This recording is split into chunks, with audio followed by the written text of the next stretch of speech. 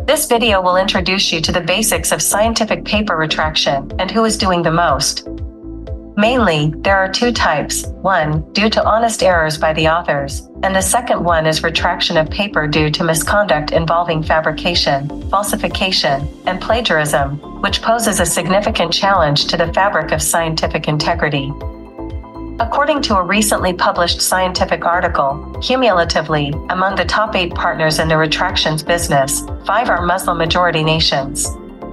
Saudi Arabia leads, followed by Pakistan, Russia, China, and 3 additional Muslim countries, Egypt, Malaysia, and Iran, adding a layer of complexity to the challenges facing the scientific community. India's placement at the 8th position underscores the global and diverse nature of this worrisome trend, necessitating the evaluation of factors contributing to retractions on an international scale. Among all the countries reported in the scientific paper, China decided to conduct the first nationwide review of retractions and research misconduct.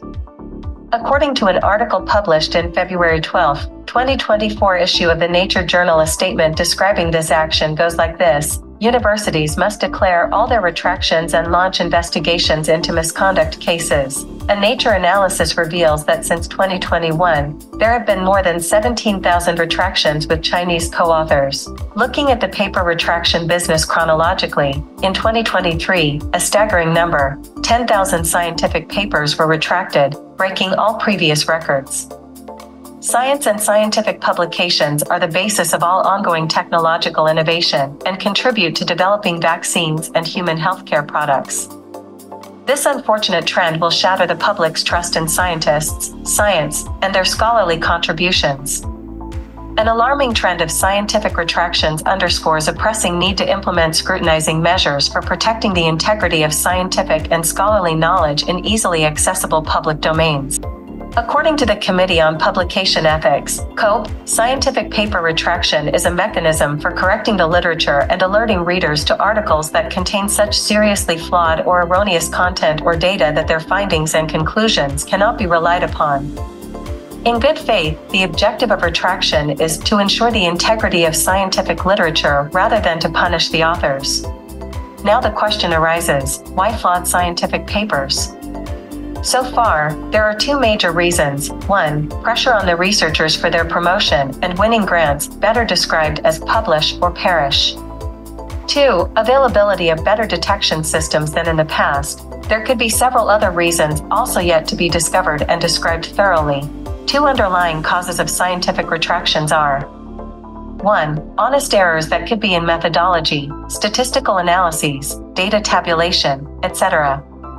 2. FFP, fabrication, falsification, and plagiarism in reporting research results. Although the first one needs to be encouraged and second one should be discouraged forcefully. Let us briefly talk about FFP in scientific papers retraction. The first one, fabrication, described completely false data, making results without any evaluations or experiments. The second one, falsification, is changing the data to make it look good for potential publications. Last, but not least harmful, the third one, plagiarism, is appropriation of another person's ideas, processes, results, or words without giving appropriate credit. Sadly, retractions due to misconduct on the rise, as discussed earlier in this video. The good old days are gone when misconduct in scientific work could not even be imagined. Things have almost reversed. In 1982 to 2002, the percentage of honest error retraction in scientific papers was 61.8%, whereas in 2013 to 2016, it reversed 65% misconduct. The situation continues to deteriorate, that is quite worrisome. Scientists and researchers, as truth and knowledge custodians, must rigorously scrutinize their methodologies, data, and publications before submitting them to scientific journals. Here are a few websites for retraction monitoring and identifying plagiarism before submitting papers that your students and colleagues have prepared. There is an urgent need for scientific ethics and research integrity training of the scientific community across the globe. What needs to be done in the days ahead? 1. Honest errors retraction is beneficial for science, and it should be encouraged and not be the stigma for the authors or institutions. 2. Scientific misconduct with retraction should be taken seriously.